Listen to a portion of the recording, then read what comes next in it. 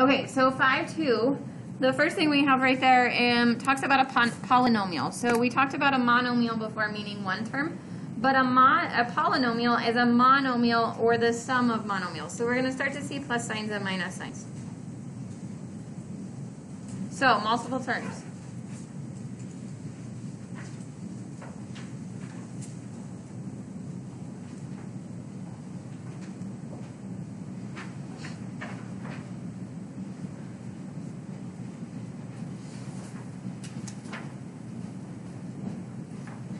Sorry, kiddo.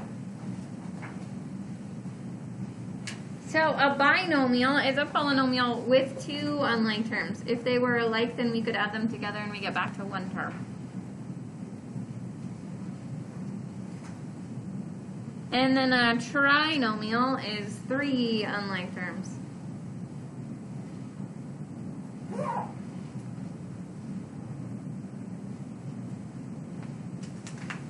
So the degree of the polynomial is the degree of the monomial. So we're going to look at each term individually with the highest degree. So when we did the degree of the monomial, remember we just added up the exponents. This time we have to determine, first of all, is it a polynomial in one variable? Not in one variable, I'm sorry. If it's a polynomial, and then if it's a polynomial, we'll decide its degree. So, remember a monomial from last time. They don't have negative exponents, they don't have fraction exponents, that sort of crazy thing like that. We don't have numbers under square roots, anything crazy like that. So, it says determine whether each expression is a polynomial. If it's a polynomial, state the degree of the polynomial. What do you think about that guy? Do you think it's a polynomial? Maybe a trick question. Technically, no, it's not a polynomial because of this guy right here. We have a variable underneath the radical, so this guy is not a polynomial.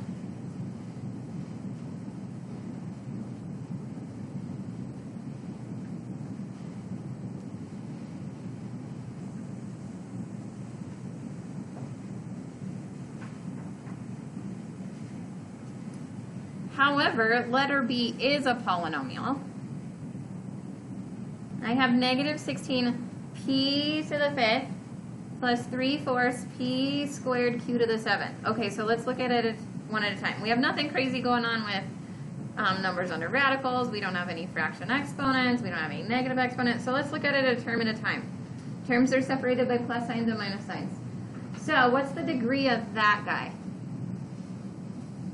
Sum of his exponents. 5. Thanks, Rayleigh. All right, what's the degree of that guy? 2 plus 7 is 9, right? Okay, so which one's bigger, 5 or 9? 9, so this guy is, he's a polynomial. And his degree is 9.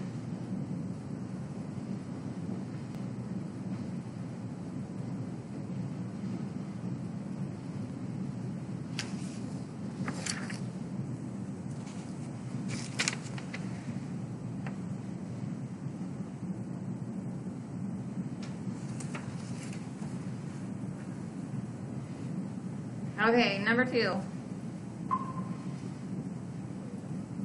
Number 2 says, simplify. What else could we have said besides simplify? Combine like terms? Okay, so let's combine like terms. But the trick here is that we're subtracting all of these. So I have to distribute the negative. Okay, so don't forget to distribute the negative to everybody. So I'm going to rewrite it so you can see it. So I have a minus a cubed. Negative times a negative becomes a positive 3a. Negative times a positive is a negative.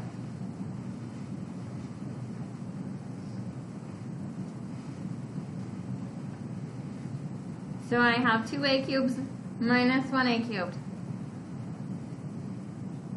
A cubed or 1a cubed, however you want to write it.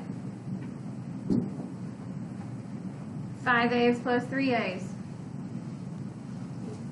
8a's. And negative 7 minus 2 more. Negative 9. We're all done. All we have to do is combine like terms.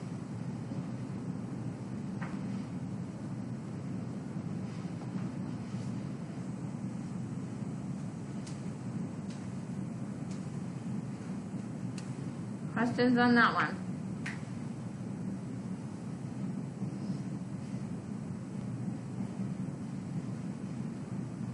We're just distributing the negative.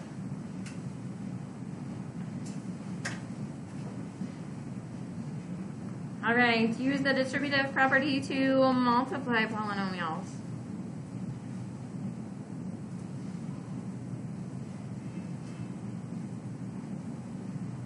So in number 3, I'm going to multiply everybody by a negative y. So I have a negative y times 4y squared. Remember, when you're multiplying, keep the base, add your exponents. So this guy is going to become a negative 4y to the third.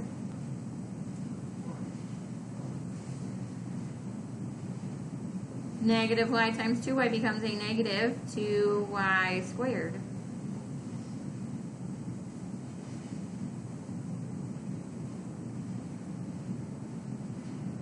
A negative y times a negative 3 becomes a plus 3y. So in order for them to be like terms, they have to have the same variable and the same number of each variable. So this guy is a y third, a y squared, and a y. There's nothing more we can do to that guy.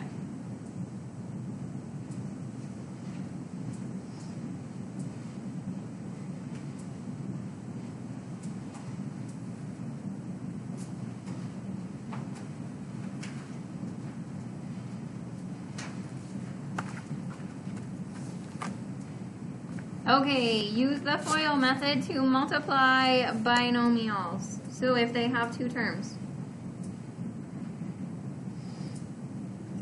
FOIL stands for the first terms, the outside terms, the inside terms, and then the last terms.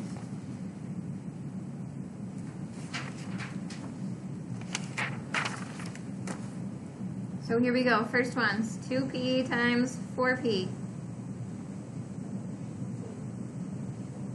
8p squared.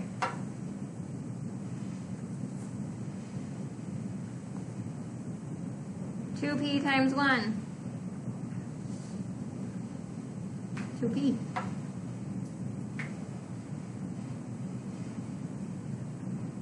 Three times 4p. 12p.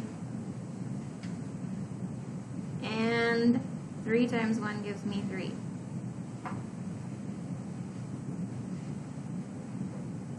When you multiply binomials, when you're foiling, don't forget to combine like terms then. So this guy becomes 8p squared plus 14p plus 3.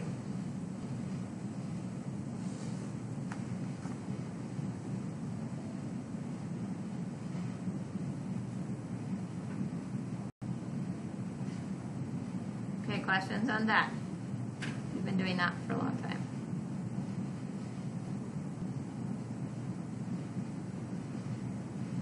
Number 5 gets a little bit trickier. Think about it as like super foiling, okay? You're going to multiply a squared by the a and the 2. And then you're going to multiply 3a times the a and the 2. And then you're going to multiply negative 4 times the a and the 2. Okay? So, I'm going to show you how to do it this way, and then I'm going to show you a lattice, because some of you might like the lattice method, okay? I'm going to show you both ways. So, a squared times the a and the 2, and I get a cubed plus 2a squared, excuse me.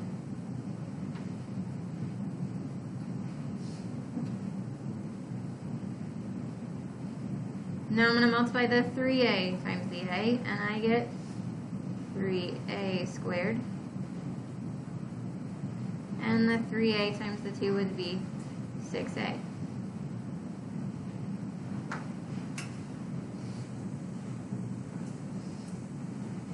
And then I'm going to do the negative 4 times the a, so I got minus 4a. And the negative 4 times the 2 gives me negative 8.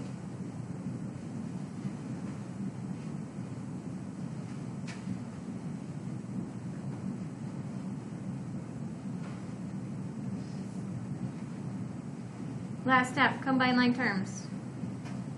I have an a cubed, 2a squared, and 3a squared.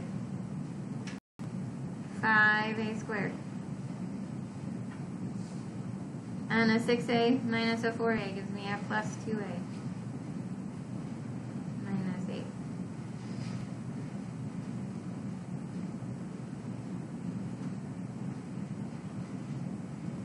Okay, now I'm just going to show you another method.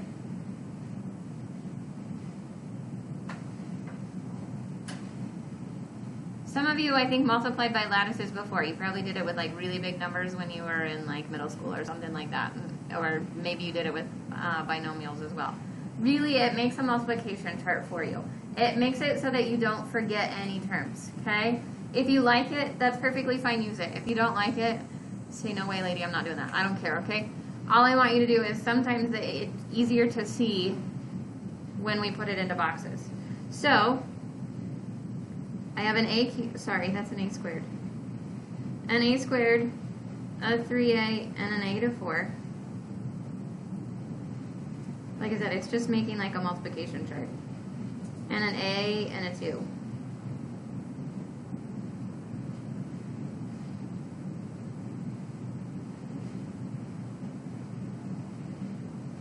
So a squared times a is a cubed. A times 3a gives me 3a squared. A times the negative 4 gives me negative 4a. Those should be some of the exact same ones that we got up there. Then we have 2 times a squared would be 2a squared. 2 times 3a would be 6a. And 2 times a negative 4 will be a negative 8. So these six things right here are the exact same 6 that are right there. They're just organized in a chart. The nice thing about this chart too is that like terms are usually grouped on a diagonal. So these two are like terms, and I can add them straight from my chart. So this guy would be a cubed plus 5a squared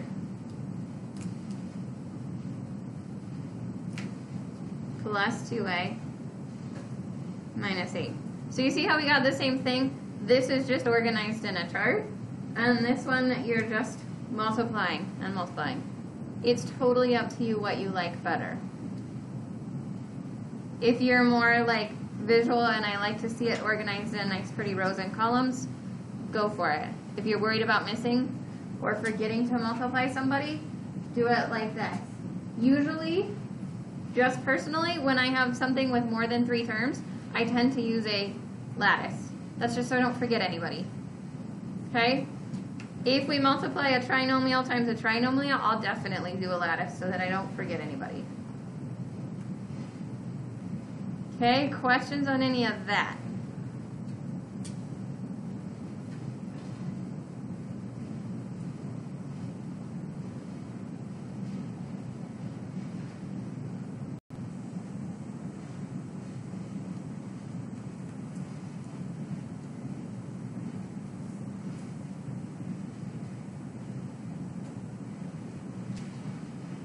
Okay, number 6.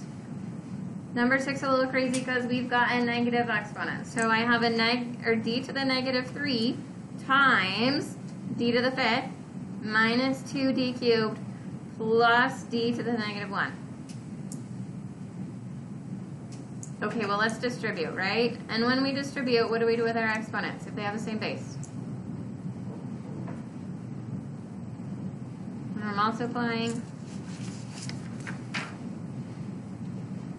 we're multiplying, we add our exponents, right? Okay, so we're multiplying here, so I'm going to add my exponents. And I'm going to write it all out so that you can see it. Keep the base. add the exponents.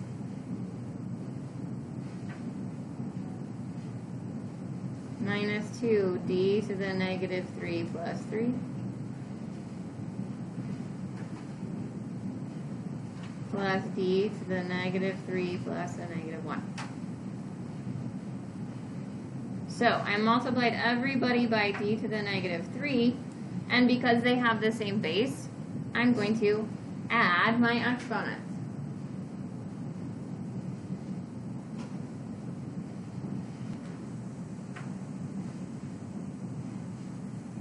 All right, what's negative 3 plus 5?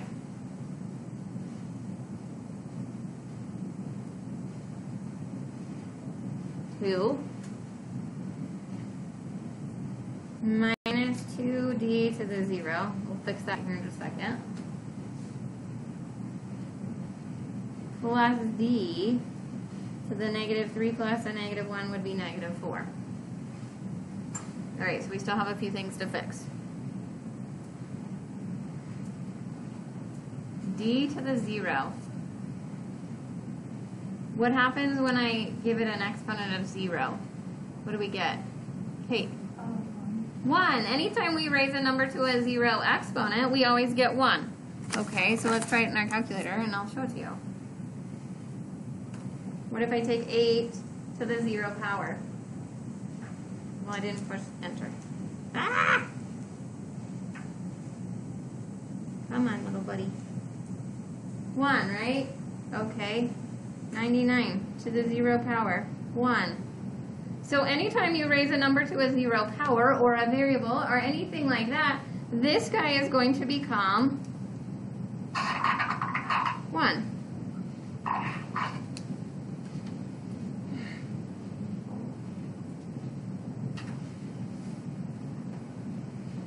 All right, so let's fix this guy a little bit. We have d squared minus 2 times 1. What about negative exponent?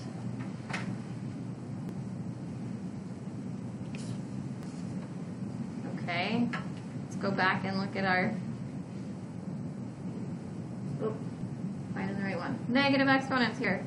So I have a to the negative n in my rule, and it says it moves to the denominator, right?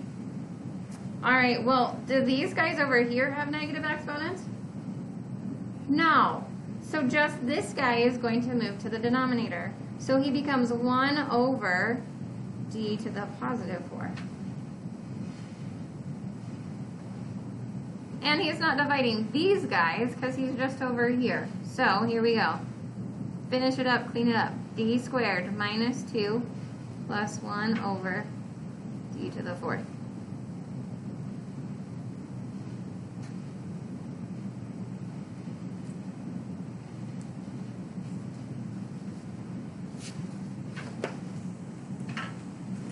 All right, questions on anything on the notes there?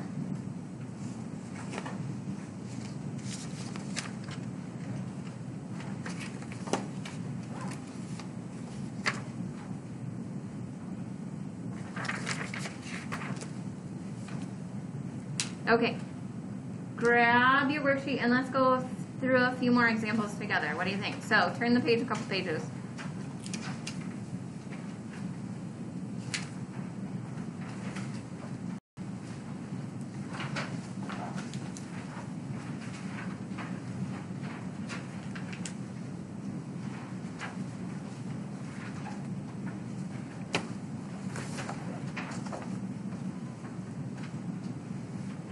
All right, so it says 247 at the bottom of your worksheet.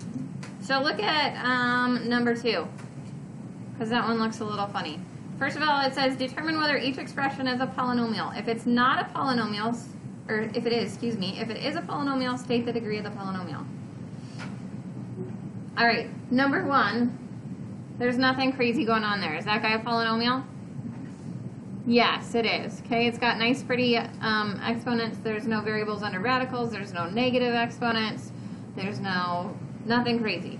So that guy is a polynomial. What's his degree? 2.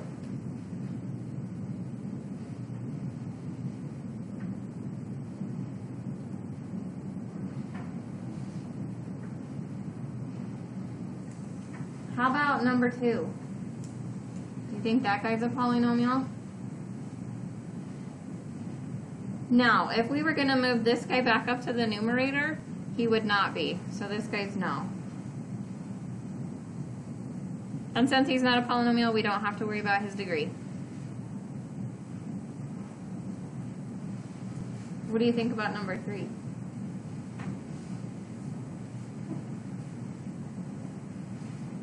Yeah, he's okay. What do you think about his degree?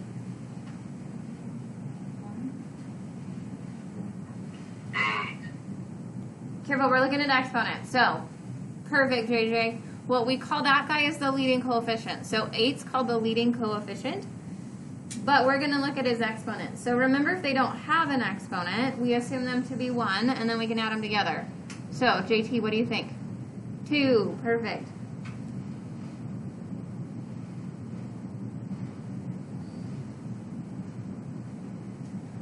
Yeah, Jaden. So we could. So the degree of this guy, this term is 2. And the degree of that term is just 1, so we pick the bigger one. Good question. Like over here, this guy's degree is 2 for that term, 1 and then 0. So the biggest one for number 1 would be 2. Good question. Okay, now I want you to look down at the bottom. It says simplify for all of them, but it sort of changes halfway in the middle. So I want you to draw a line above 12 and 13.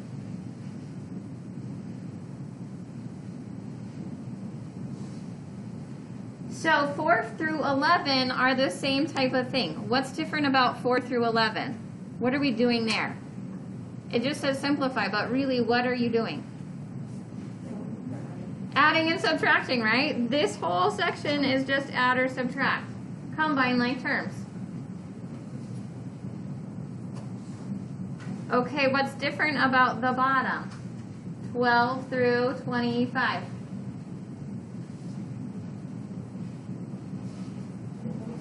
Multiplying.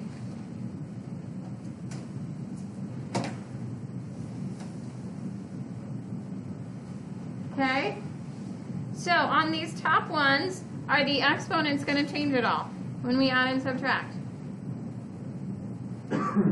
No. Okay, so let's look at this guy right here. Let's just do number 5.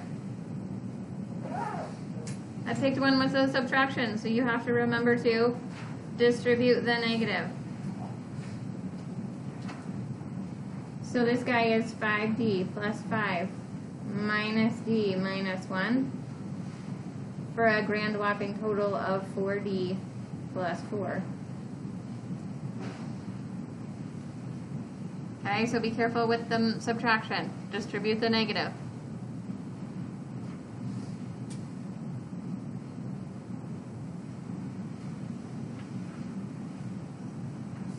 Okay, now let's go look at 6. Notice the exponents didn't change. That guy just had a plain old d and a number. Plain old d and a number. But now, go look at 16. This one seems wild. I'm multiplying, and when I multiply, remember I'm going to add my exponent. Alright, so I'm going to put a 1 out there so we can see that this guy multiply the numbers. 1 times a negative 4 is negative 4. M squared times m squared. M to the 4th. N cubed times n squared. N to the 5th. That one's tricky. Make sure you're adding them. Minus 2 times a negative 1. No, I said that backwards. 1 times a negative 2. That's still 2. M squared times m. M to the 3rd. N cubed times n. N to the 4th. What about the p? Does he have anybody to multiply by? No, he's just hanging out, chilling with those guys. minus a negative 7 times 1, negative 7. And then I have nobody to combine with the m squareds and the n, so they get to chill and hang out too. So, notice on 16 that my exponents changed. When you multiply, your exponents can change. When you're adding and subtracting, they don't. Okay? All right. Questions? Starting at 18, you're going to start foiling. So 18 to 25, that's where you're going to foil. Okay. I'm going to